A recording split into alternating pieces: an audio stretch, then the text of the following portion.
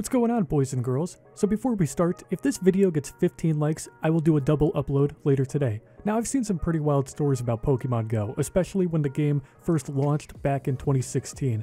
I'd constantly hear stories about how people were getting into car accidents, walking off of cliffs, even pausing sex just to catch a freaking Geodude. But this story might be the dumbest one of the Pokemon Go saga yet. So for those of you who work a 9-to-5 job and need some context, Pokemon Go is an augmented reality app where you can catch Pokemon in the real world from your smartphone. You can trade, you can battle other players, etc. You guys know what it is. I play it, you play it, your grandmother with no legs somehow plays it even though it requires players to walk in order to hatch in-game eggs and stuff like that, and walking requires a person to have legs. I just don't understand. Even though the game has been out since 2016, the hype train has not died once. Millions of people around the flat earth still play this game, even people you don't even expect, like your grandmother who's missing legs, and the police, which is exactly who is involved in this banger of a Pokemon Go disaster story. So on January 7th, 2 LAPD officers, that being the Los Angeles Police Department, or if you're stupid, the Louisiana Apple Picking Department,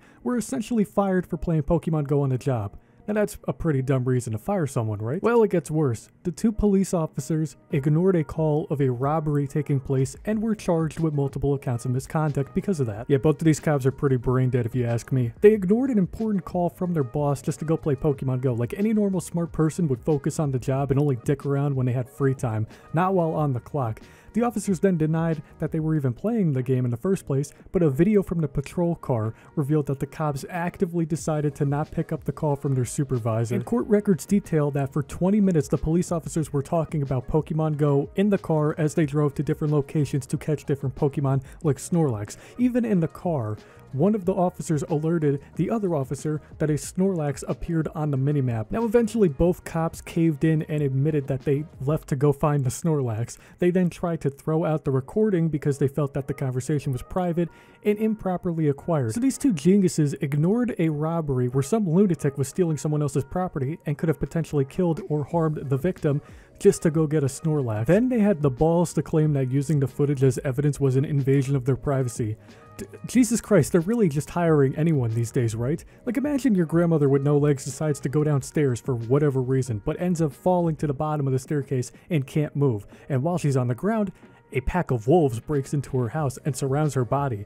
And while the wolves are surrounding her body, an ICBM is heading straight for the woman's house. She uses her life alert. The supervisor gets the call, alerts the police, and the police don't answer because a Snorlax is worth more than a woman without legs who is about to be eaten by a pack of wolves who are also about to be blown up by an intercontinental ballistic missile. I think that was probably the greatest example I have ever come up with. I should go to college. I'm really smart. Good job, me.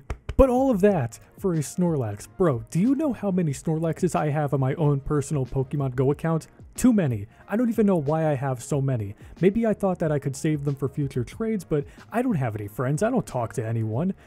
Who needs a Snorlax? Do you need one? We could have traded. I'm getting off topic. Basically, the moral of the story is that these cops aren't good for the job because they don't follow simple orders, and this is one of those stories where you could only laugh and hope that hardworking people are hired for the job next time instead of 2 inbred idiots. And I also wonder what happened with that robbery. Like, hopefully they sent someone to help that person, because if not, then oops. Anyhow, thanks for coming to my TED Talk. Like I said, if we hit 15 likes on this video, I'll make another video and upload it like in a couple hours. So please hit the like button. Subscribe if you're new, click the bell icon, follow me on all of my social links, and join my zesty flaming hot Discord server. Links are in the description below. Have a great day, everyone. And remember to never play Pokemon Go and drink. I mean, drink and drive. I mean, yeah.